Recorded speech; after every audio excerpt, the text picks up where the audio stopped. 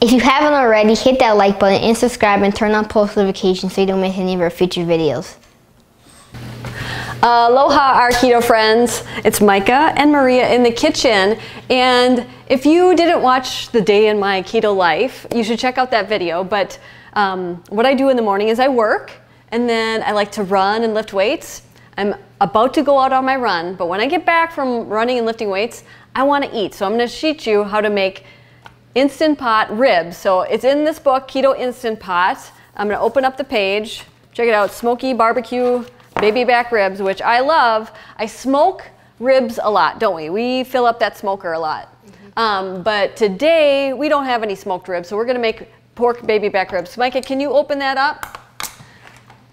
We have our Butcher Box ribs. We get this delivered twice a month. We usually get a lot of hamburger and we get a lot of ribs, and filet mignon we really like.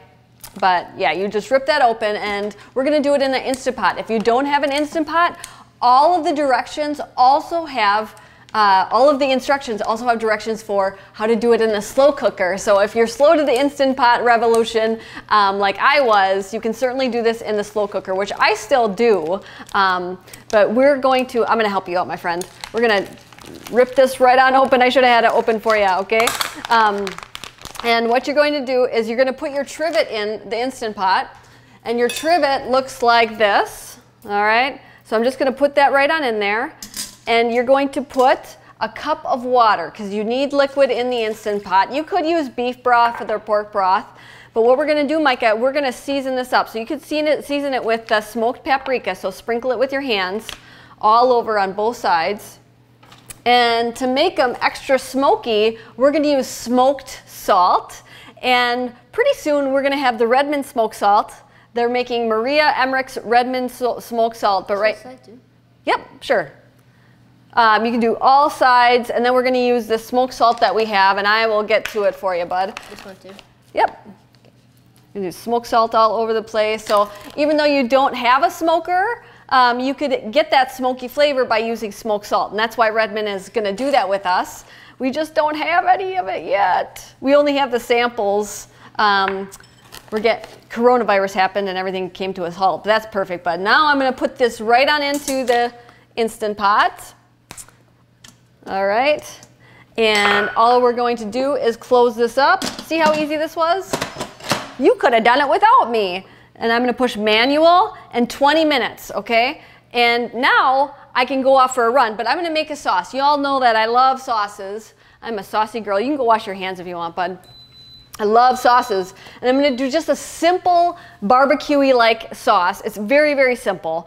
I just have some plain tomato sauce, stevia glycerite. I'm going to squirt that on in there. You could add a little vinegar or something. I didn't even go to that trouble. I just did that, and just a dash of liquid smoke. You could put some smoked salt in there if you want to, but I didn't in the recipe, so we will leave that out because it's really not needed. Now this sauce, once the Instant Pot is done, I'm going to brush this sauce all over the ribs and broil it just for a few minutes, and we'll catch you back and show you that in a little bit. All right, everybody, I am back from my run, right? And we have our Instant Pot ribs that are done. And so what I'm going to do is I'm going to do a quick release like that. I have my oven on a broil at 400 degrees. And honestly, you could just eat them now, but it's nice to get that crispy crust on it. So once that is released, I'll show you what I'm going to do.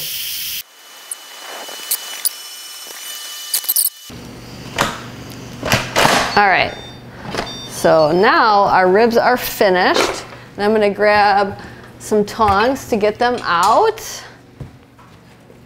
And if they're not tender, you're going to want to add another couple minutes to it. Depends on if you like them chewy or not. Some people like a chewier rib.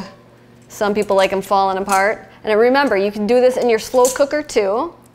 And they're beautiful. Good job, Mr. Micah. And would you brush the sauce all over them? Just on the top parts. And remember, we already prepared that, so this could happen quick, you know, as fast as can be. Here, I'll just do this, bud. And brush.